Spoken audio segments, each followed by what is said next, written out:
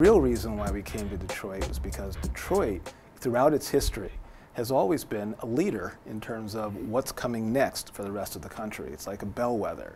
And so we thought, if you really want to understand America, come to Detroit. Right. So that said, how do you find the particular stories that we get to follow in the first episode of the people? Is it just through people bringing their photos to you, or do you go and search for that? It's a combination of things. So we started a process roughly 6 months before we began filming here in Detroit to research the history. And in the course of doing that, we had a lot of input from people here at the Historical Museum, as well as at Wayne State University. We read a lot of books. We looked at a lot of newspapers and magazines.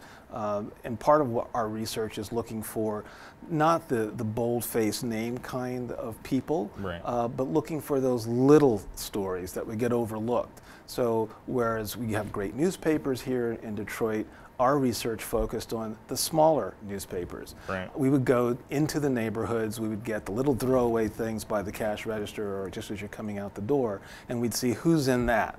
Because those people are being highlighted by folks just like them within their own communities as people that they recognize as leaders or are doing something that's positive. And that's the other thing. We're not looking for sensationalism, we're looking for the positive. We're looking what can we learn that's going to be aspirational or uplifting. And so part of our research, as we were going through all those little things, we'd see these little names and we kind of reach out to them and see, would you be interested in telling your story? What's your family connection to Detroit? And then of course, that's how we kind of found the main characters, and there are about 5 main characters. Right. Everyone else, though, we did a series of what we call community photo sharing events. Those community photo sharing events are kind of a come one, come all. We were in 7 different locations around the city. Wow. We invited people to come to museums, libraries, churches, and share with us 10 to 15 minutes their images and stories that meant the most to them. That's all we said to them. Bring those images, those stories that mean the most to you. We then, kind of going through and listening to all of that material, I mean, and we probably had, on average, 150, 175 people come to those events. We kind of noticed patterns, and we noticed things that then became the thematic elements for the show.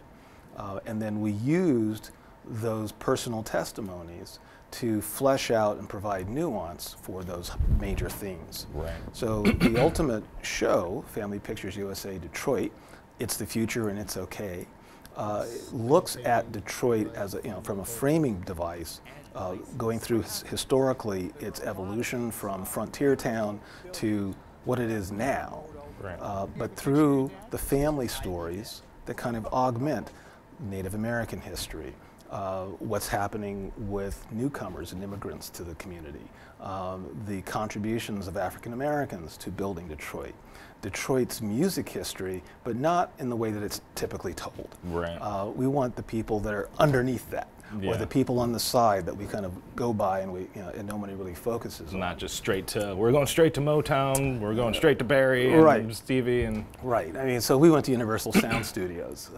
We went to, well, we got at Aretha through Joe's Record Store. We looked at histories that people are sitting on that are really interesting stories about Detroit and what makes it special, but you're not going to read about it in a, Detroit Free Press, sadly. Right. So is like that the overall goal of the project, is to illuminate history and stories that would otherwise be overlooked? Absolutely, because history's curated, right? And it's curated by certain people that have been given certain authority by someone that is the official history. Right. We're not interested in that. That's a jumping off point, because all of that started with certain biases and predispositions that left out whole swaths of history of people who were here contributing and making things, but because they didn't fit a particular narrative, or because they didn't, they weren't part of the in group, they were left out. And so that's the history that we're interested in. And that history hasn't really been explored. And if it is explored, where you're going to find it, it's in those family narratives and those family stories. So we're talking about photos, people bringing in historical pictures that mean a lot, and oftentimes they're physical copies, but we live in a day and age where there are billions of photos taken every single day and uploaded every single day. So how does that impact what you're doing? Actually, we did a film called Through a Lens Darkly, Black Photographers and the Emergence of a People. That film was about black photographers and their use of the camera as a tool for social change. And in that film, we interviewed over 50 photographers, and we looked historically all the way back to the very beginning of photography. Jules Leon was a free man of color in New Orleans who happened to be in Paris and saw Louis Daguerre demonstrate the daguerreotype, and he brought that technology back with him to New Orleans, becoming what we think is the first photographer, professional photographer in the US. Oh, wow. It's histories like that that film focused on. And because they were black photographers, by and large, a lot of their archives really weren't collected. Right. And so Deborah Willis, who's an eminent photo historian and in the history of black photography in particular, had written several books about these people to shine a light on their images and the work that they were doing. When we went to look at some of those images, or look for some of those images, a lot of that were in family photographs, because those black photographers captured something. They captured the black family throughout history. So going all the way back to the 1850s and all the way forward to today, black photographers were capturing a slice of this country and its history that you couldn't find in the Life magazines, or you couldn't find in the archives of major places. And so it was the process of making that film that led us into searching family photos and family archives to highlight and bring those photos forward, that led us to this journey that ultimately results in Family Pictures USA. The motivation to take a photograph today, whether it's digitally or back in the old days with an actual camera, hasn't changed. The point of it, as Leopold Singor said, is to capture one person's, or to basically link one person's eyes to another's heart. We capture people that we love, moments that are cherished, that we cherish, that are important to us. That motivation has never changed. Even the selfie, that horrible malign thing, right? We're trying to capture an instant that makes us feel good.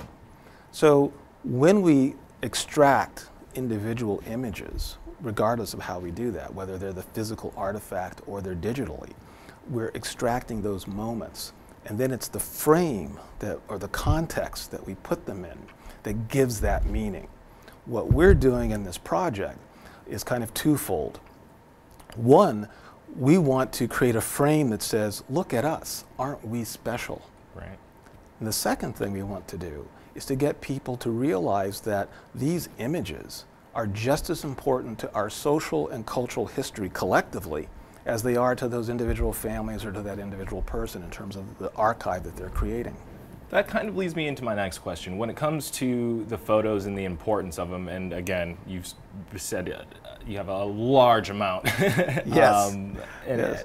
stockpiled, what are some similar themes that you've seen? Because a big part of this is you have people from a huge diaspora all across the board, but there has to be some sort of common thread that you can pick up on. It is. We're human. We're human beings. And the people that are important to us are the same regardless of our ethnicities, our background, our gender, our sexual preferences. It's people that we love and people who love us. That's universal. We do the same things. We celebrate birthdays, we have anniversaries, we bring family gathering together for all sorts of things. And it's the importance of that every day that really is what we want to focus on, because that gets overlooked. But that, every single day, every single person going about their lives, doing their daily thing, is contributing in one way or another to the overarching culture and society that we are all a part of.